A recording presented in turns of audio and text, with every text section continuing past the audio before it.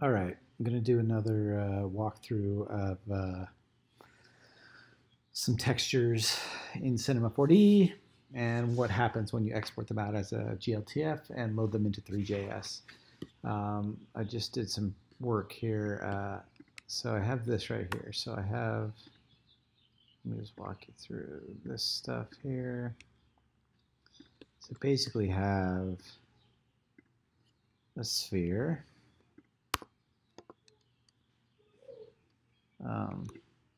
So I have a sphere here, and I've upped the number of segments, changed it to octahedron. I added a taper in there, which is up here. It's one of the deformers. And then I added a subdivision surface, or a hypernerb, as they used to be called. I put that under there to subdivide it. Then I added it into a cloner and created this shape. But what I did was, let me undo all this. So I basically, okay. So what I have here are 5 textures, and I put one of each on inside this cloner. And then what I did is I created 4 cloners, and then each one of these has, like this one, for example, has, let me just open one of these up. So every one of these materials has just a color channel. These will have the same blue, same red, same white, and same black color channels. Brightness 100.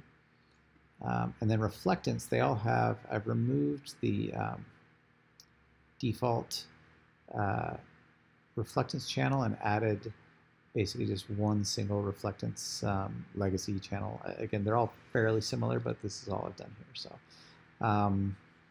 and then what I've done, the only difference here is this roughness channel. So this is set to 0. You'll see that 0, the names, 25, 50, 75, and 100. And so I've done this for the blue channels, the red, the white, and the black, or the layers, blue, red, white, and black. And then each one of these, this column, these are all 0, 25, 50, 75, 100. So that's what I've done here. And then additionally, I created this one. Now this is the same exact file, but I've thrown on these normal maps on each one of these. So this has basically everything's the exact same, except that I've added a normal map in here. Again, all defaults. Some of these are a little bit different. As you can see, the 0, 25 are actually looks like the same. 50 and 75, I believe it's the same. And then 100 is a unique one too. And these are from, let me pull up, I'll give the guy a shout out this time. 3D Textures, not me. He's got a ton of these. They're all free. You can support it on Patreon. But yeah, so that's what I have here. I've exported that out, and then I've exported both of them out here as component and component B. So let's load those in and see what happens. So this is component B. Let me pull this up. Okay. So this is it, and let's look here. So this is with 0 and with no roughness, and you can see they're all very smooth. Black, notice the big difference here is there's nothing reflecting off that, but you do have the reflection of the HDR image there. And then this is now 25 here. Again, the black's really cool with this reflection, but it's just a completely different, result. This 50 is beautiful, actually, in this black. That lighting is really nice right there. It'd be cool to do like a black on black kind of model. And then 75 and 100, and now at 100, you see this is just jet black. The white is super nice and smooth, and even. But you can see a big difference between, these two. This is 100% roughness, this is 0% roughness, and you see a huge difference. And then if I change some of this, like let's change for, this is with a different HDR image. Again, you can kind of see, there we go, these two, the differences there, right? Let's do a couple more here. It's a really intense HDR. But notice on black, you're at 100%, like nothing, there's no light on this thing. It's just really interesting. And then let's go back to Cloud 3, save that, change this to, let's bump this up to like there. So these are all blown out, but for the black color, black texture, again, it's beautiful. I really like this, the way this is reflecting off. And that's it, 25%. It's at 50%. 50%, that's beautiful. I really like that. 75% here. Almost nothing, but you can see there's a little bit of separation there. And then 100% is just black, which is funny, even at brighter exposure. If I do like super bright, these are all unusably blown out, and black is still just solid. Anyway, interesting. So that's that. Change that back to there.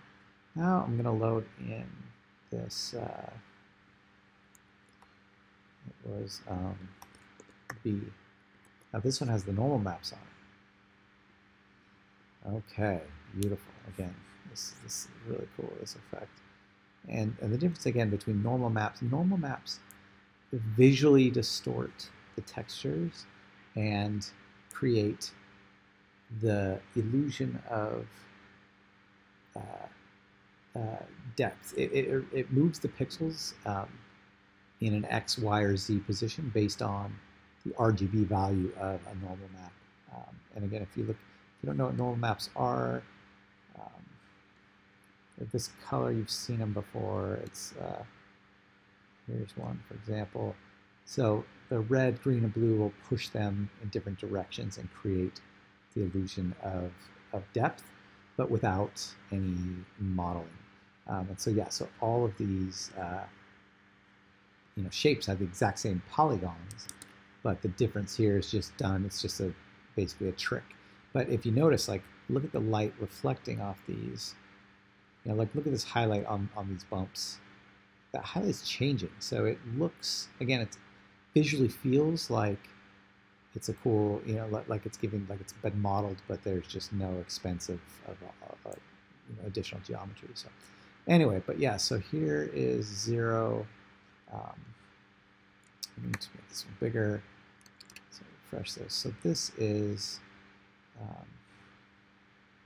it's hard to even tell which is which, but it looks like, yeah, this is 0, it's 25, 50, 75, and 100. And you see a lot of that aliasing there. I think there's things settings. I just don't have those set, but it's also because it's really detailed, the texture. So, but yeah, you can see the difference here. And again, on the black, big difference here is this black. So this one, that's what it looks like with white and with black textures. There's quite a difference there. 25%. 50%, again, it's beautiful in there. I love that 50%. You'll see more of that on something I build. And then 75% is almost entirely gone. And then 100%, which is again solid black, even with the normal map on there. Anyway, so this gives a good example of kind of some of the differences here on this. Again, this reflections. This, sorry, hold on. And yeah, so the only difference here is this reflectance channel and the roughness parameter here is affected, is changing on all these.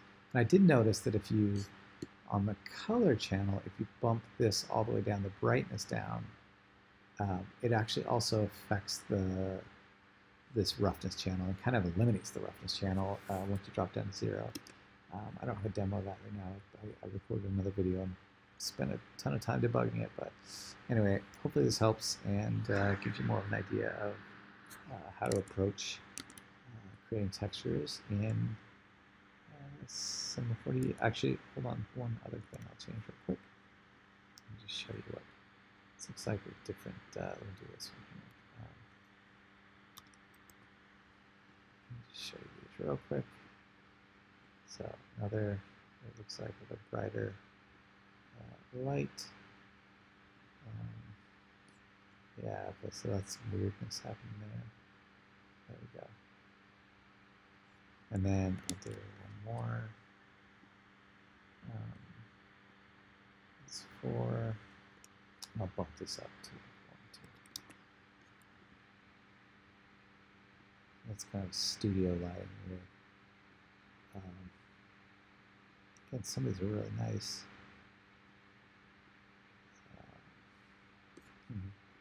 I get a kick out of that black just being totally black, but yeah, so all right, I think that's probably good. Thanks for watching.